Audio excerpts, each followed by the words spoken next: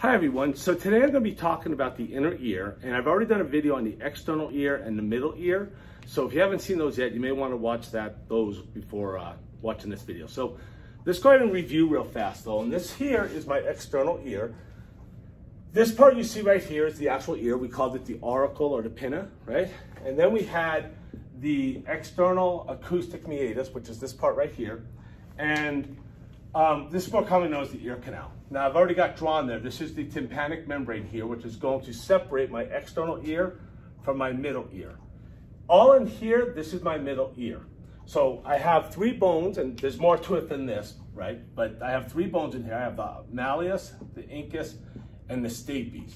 And if you notice, the stapes is attached to a round window. So before we get into that, this is my inner ear here. So in the inner ear, I'm gonna have basically two parts. I'm gonna have the cochlea, and I'm gonna have the vestibular apparatus. The vestibular apparatus is gonna be responsible for things like your balance. We're not gonna talk about this in this video, but this is the cochlea right here.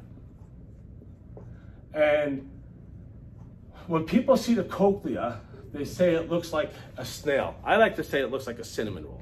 So inside my cochlea, well, before we get there, we have now this structure here. If you notice, it's round or oval shaped actually, and this is called the oval window. And if you notice here, we have another structure. We call this the round window. The oval window is basically the beginning of my cochlea. The round window is going to be the end. Now, inside the cochlea, you're just looking at this from the outside. Inside the cochlea, we actually have three tubes in here, which we're going to be going to in just a minute. And the first tube is going to be called my scala vestibuli, which would be the tube that would be coming right down like this. So it's going to be in this area that's right here. This would be my vestibula, or my scala vestibuli. Then my next tube would be the cochlea. I like to call it the cochlear duct, but it's also known as the scala media, and we'll go into these some more. And then up against the round window here, my last tube is going to be what we call the scala tympani. And like I said, we're gonna go into these in just a minute. It kind of gets confusing if I draw the tubes going all the way around, but just imagine that they're going all the way around like this. So the first thing about the cochlea is the cochlea actually wraps around something. It's a piece of bone, and it's called the modiolus. So if I just go like this here, it's a triangular shaped bone, all right, and it's called the modiolus. And if I were to draw the tube, let's say we were looking at this structure. If I were to take this off and set it on there and then cut it in half, it would look something like this. You'd be looking down into the tubes inside the cochlea. So it looks something like this here. And then inside, like we said, inside each tube, we have actually three tubes. And we're gonna be looking more at this in just a minute. But what's gonna happen now is all of these tubes here are going to have nerves come out, and they're gonna eventually go to the brain. So that's the modiolus there. The next thing I want to do is I'm going to take this and let's unwind this, okay? So it's all wound up like this. Imagine you have a cinnamon roll now and you just unwind your cinnamon roll, okay? And we're just going to unwind it, and it would look something like this here. This would be my oval window here.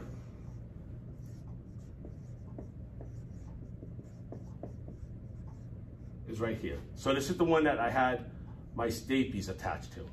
Okay, and then I'm gonna have my round window right here.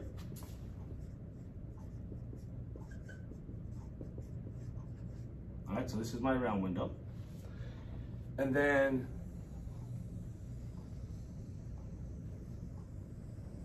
I'll draw this like this. And I'm gonna draw this part. I'm gonna make this purple. And let's draw the bottom part of this. Let's go with red.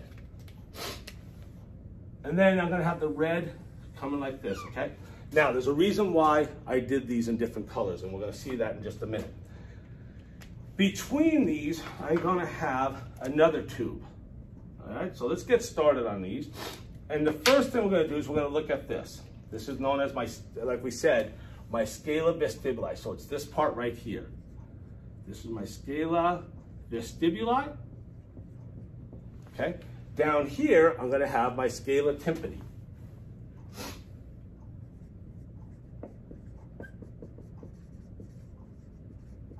Okay. Now, my scala vestibuli is going to contain a fluid called perilymph. My scala tympani also is going to contain perilymph.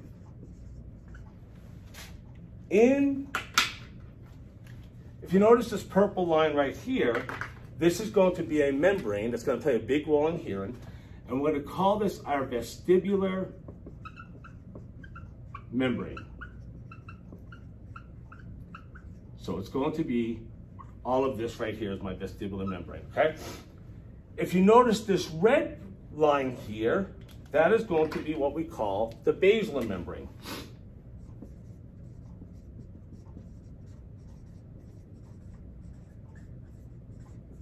Okay, so this is going to be my basilar membrane right here. This structure in here is going to be my scala media, or also known as the cochlear duct.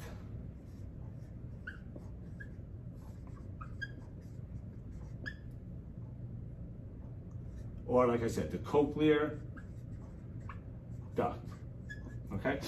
Now, whereas these contain perilymph, those two contain perilymph, this is going to contain something called endolymph.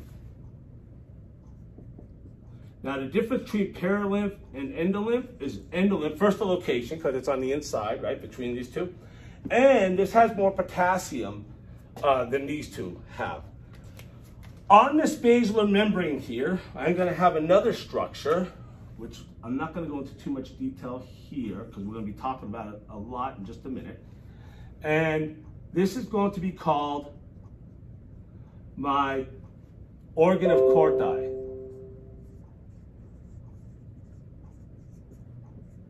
That's my organ of Corti. We're going to be looking at that in just a minute. Now, you might notice that my scala vestibuli and my scala tympani meet right here, and there's a name for that. So this is going to be called the helicotrema. So that's basically where these two parts meet. If you were to look at this here, my helicotrema would be right here. There's just a little opening that's up there where the perilymph can go around to the opposite side, okay? So that's basically what this would look like if it was rolled out and you're looking at all the tubes. If you don't quite understand that, that's fine. We're going to look at this at a different angle in just a minute. What I'm going to do now is I am going to pretend like I cut this, okay? I'm going to basically pretend like I take a cross section of this, okay? And right now you're looking at this like a tube, like that, right? Or if we were looking at it, you're looking at it like this, and there's 3 parts in there. So pretend like I cut this section out, and now I'm going to turn it towards you like this. So now you're looking down into it, okay? So it is like this here. Just imagine the tubes are all going this way. I take the cross section out and I go like this. And it's going to look something like this here. Okay, so it's going to look something like this here. And let's go over some structures on this really fast. So this part here was actually the top part that I had over on the other side. This is going to be called my scala vestibuli. Okay, like we said before, the scala vestibuli has perilymph. Okay, and once again, where a second ago you were looking at that from the side, now it's like you're looking down the tube, okay? So this is going to have perilymph there, and this is going to be my vestibular membrane.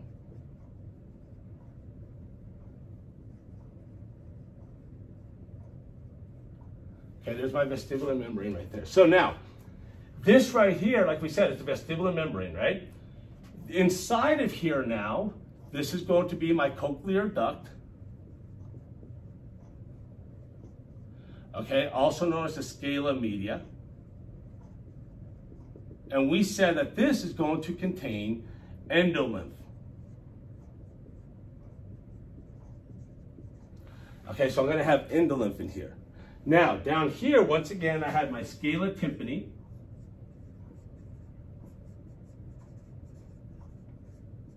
Right?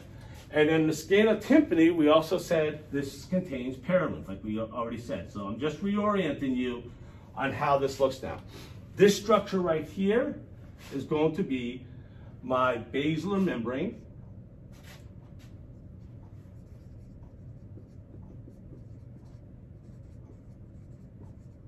Okay, and then once again, this is going to be my organ of Corti.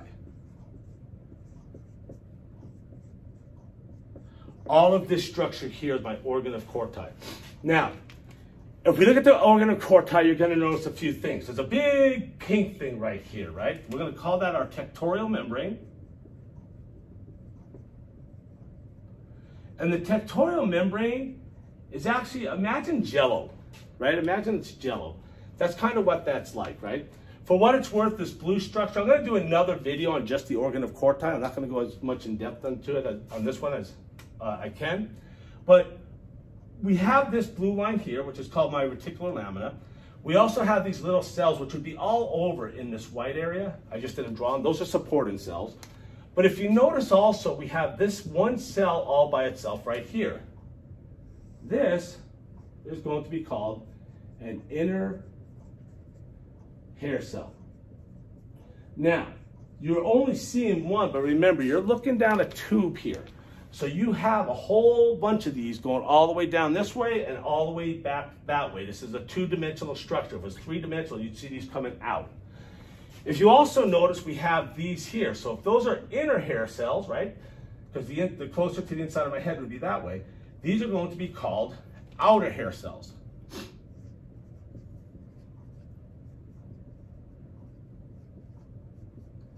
Okay, and that's going to be these here. Now, if you notice, there's 3 rows of outer hair cells. Okay, and again, just like this, imagine you have a whole bunch of these coming out this way and a whole bunch that would be going back the other way, all the way through the cochlea. So we have the outer hair cells and we have the inner hair cells. So now, the inner hair cell basically does about 95% of the hearing that we have. So it's going to do about 95% of, I'm just going to put here, and it's actually sending signals to the brain, right, are going to come from this part right here. Over here, these outer hair cells, they're going to be responsible for helping, like if you ever at a concert and you're trying to just listen to one instrument, that would be like for fine tuning, things like that. It's also going to help, like if you ever like turn your headphones on, like you have your ear pods in, right, and you turn them on, they're too loud. These will actually contract a little bit, and I'll go into that in another video. So the 95% of the hearing is going to come from there, so 5% is going to come from here. So now, what's going to happen? Oh, some things real quick too.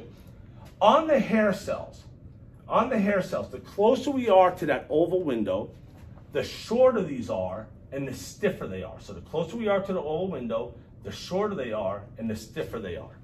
They're responsible for hearing high frequency sounds, right? Because high frequency sounds are going to have waves that come more often, and they're going to help drive those in. Now, your deeper sounds would be more closer to where the helical tremor was, right? And when we get to there, these hair cells here, actually called stereocilia, they're going to be longer and more flexible. So if they're short and stiff, they're going to be closer to the oval window, and they're going to be responsible for high frequency sounds.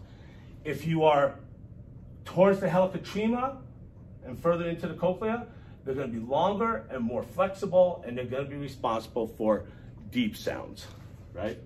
So, anyways, this does about 95% of afferent to send signals to the brain. This is going to do about 5%, right?